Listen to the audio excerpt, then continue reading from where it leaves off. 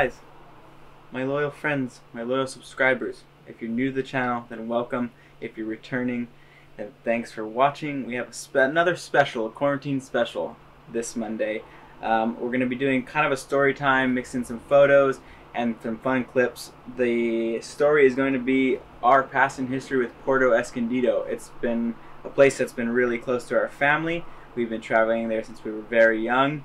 It's been a place of many firsts, the birthplace of the mullet, the first barrel, my first backside barrel, my first barrel on a board that's considered a gun, our first pet boa constrictor, our first pet possum, all kinds of wild things. We're going to go over it all. We're going to have some pictures from back in the day that my mom took. Enjoy the episode and let's dive right in. So, I think our first time down there was back in 2002. And our mom, we didn't have much money, but she would save up by renting rooms in the place we rented over the winter. And in the summer we'd travel and try and rent the house that we rented here in Hawaii out. While we were gone the whole time, we would try to travel a place that was usually cheaper and less expensive to stay at for long periods of time. We spent time in Bali, in France, and down in Mexico. We did 3 months in Puerto Escondido, our first time going there, and we had just all gotten to the age where we could kind of surf and travel fairly well. And our mom took us down there and we rented a little hotel right on the beach, right on Zicatela Strip, and that's where our adventure started in Mexico. We met a guy named Coco Nogales, who at the time was and still is, one of the top surfers that came out of Puerto Escondido. We met the local boys and they were just incredibly inviting and took care of us, anything we needed, anything that we had needed help with, and of course showing us the way in the water and surfing. The local boys down there were charging massive Puerto already at that time. They were towing it, they were pushing the limits, and they were just really, really good people. They accepted us as if we were family, and the times we spent with those guys we will not forget. We're going to show you a couple photos of our time down in Puerto. Checking out some old castle things, Aztec things. We got Ivan riding a horse. We got all kinds of horse stuff, but we're going to go over some of the highlights of that trip.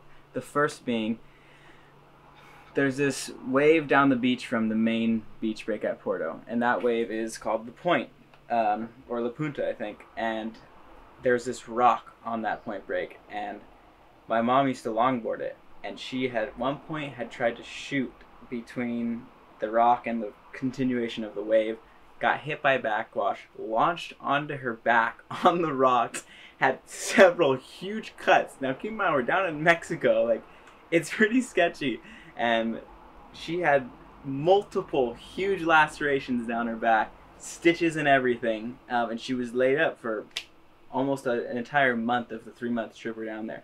And Coco and his buddy Roger at the time completely took care of us, and while my mom was healing, she literally couldn't get up. She was in the bed for that entire time.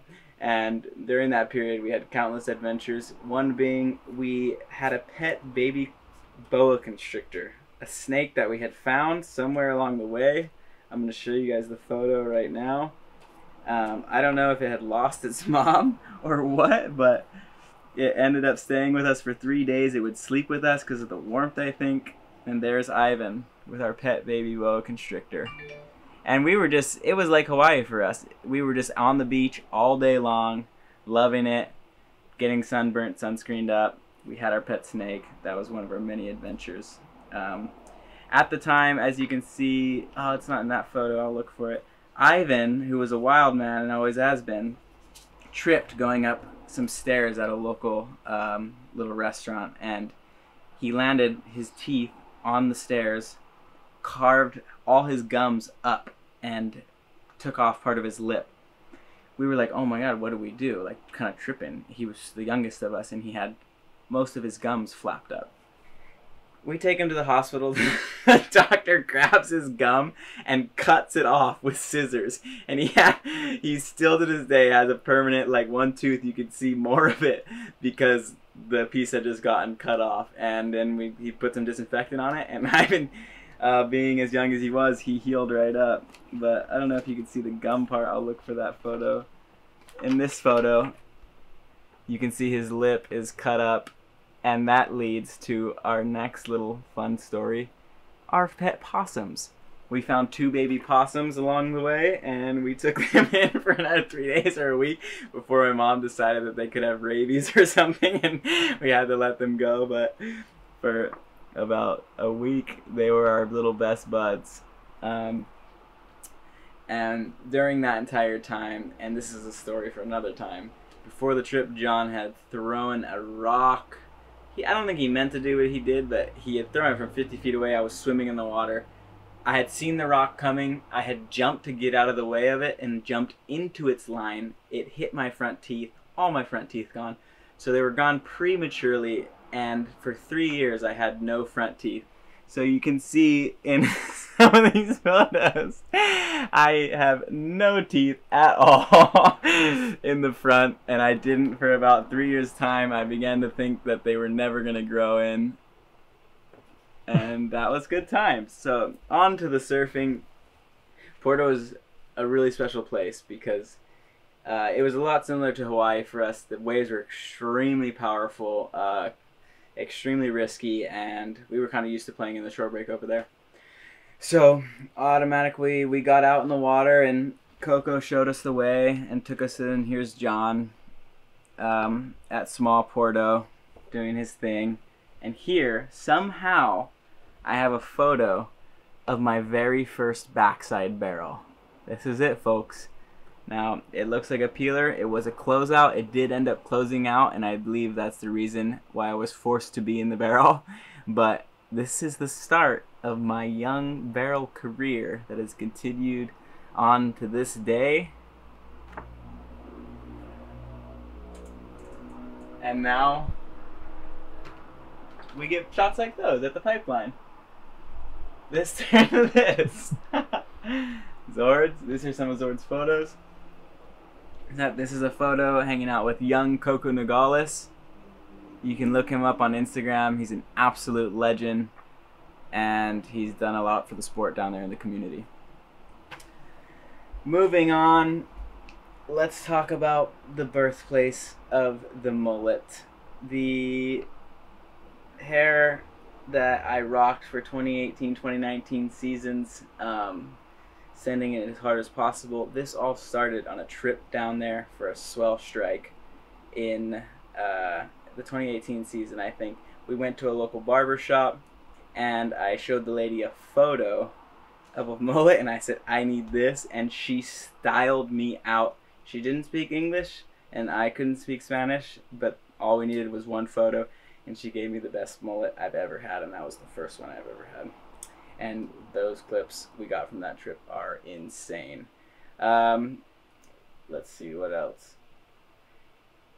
After our 3-month trip, we had ended up going back to Puerto as much as we could. Not every year, but every couple of years we would try and make it back to Zicatel and spend some time there and see our old friends and the surf community down there. And to this day, the locals down there are absolutely charging. The bodyboarders, the surfers, they're sending it. The young kids coming up are getting better and better. They're all on guns. They're out there when it's 15 to 20 feet. They're pulling into barrels, and it's just rad to see because that wave is heavy.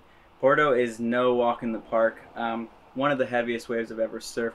You have so much going on out there. You have rip currents that are constantly, you're trying to dodge and avoid and get a clean track for a clean wave.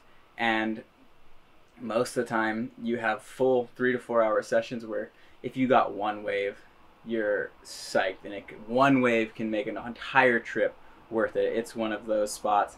But you can also have trips where you don't catch any at all. It's that hard of a wave, and it is so violent on the beat downs. Talk about hold downs. You can get slammed on sand that's rock hard, break things. You get caught in one of those rushing currents out and a set, and you're caught in between the both of them. Hammer and an anvil. It's not a good place to be. When I was about 16 or 17 years old, me and Co Rothman went down there, and we were out one evening, it was huge, and he had gotten away before me, and he had kicked out into the rip current. I had gotten away behind him, and I had fallen and gotten worked, and I swear I had a paddle vest on, I couldn't make it to the surface. I could not get to the surface. It was that strong, and I just remember there was so much foam. I had my hand above the water, scraping, trying to find something, some sort of purchase. I couldn't swim because there was so much foam. I couldn't propel my body upward. And Koa said he was 5 feet away, trying to get to me because he thought I was drowning, and he said he could just see my hand flopping on the surface. And there's a bomb coming, there's another wave coming, and I was the closest I've been to a 2-wave hold down. What I ended up having to do was reverse my direction, even though I'm dying for air, reverse into the water because the foam level was so high, and then power back up, got my head above the surface, got a breath just before the next whitewater hit us. And Koa said he was like, oh, I thought you were done, because I had to dive under for the next wave, and I didn't see you pop up. And how evil that luckily the next wave washed us super far in. We got out of the danger zone, and we both went in. Extremely humbled and grateful to be alive, and just stoked that we had survived another session in our young big wave careers. Around that same time, I think it was the trip before that, we were on a Vans trip.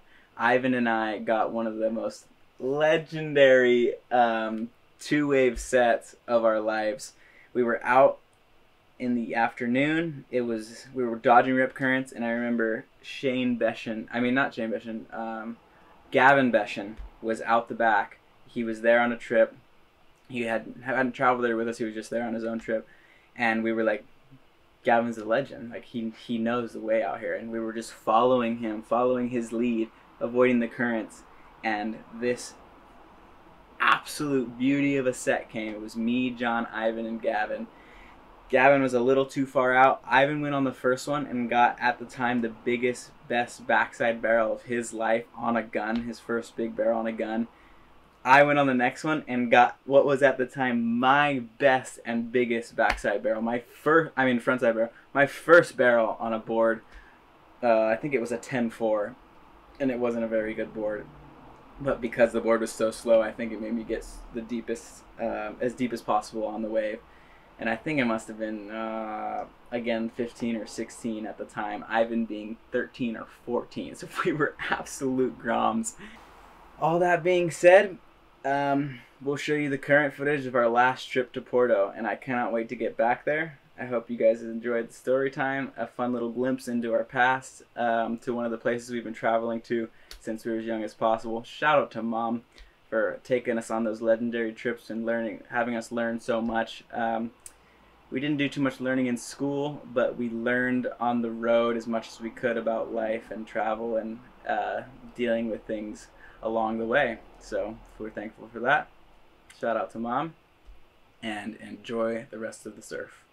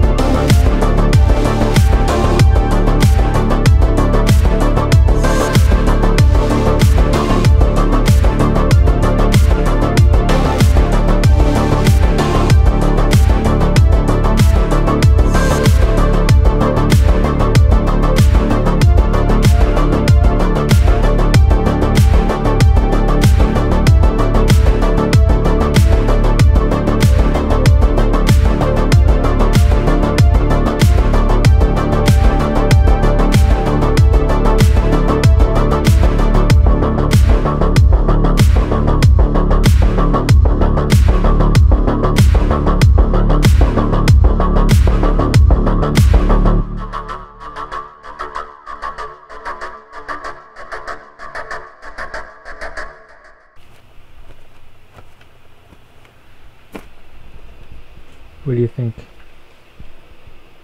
I think, let us know if we should sell some prints.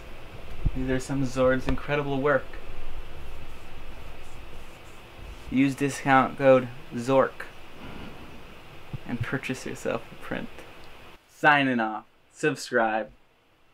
Thanks for watching.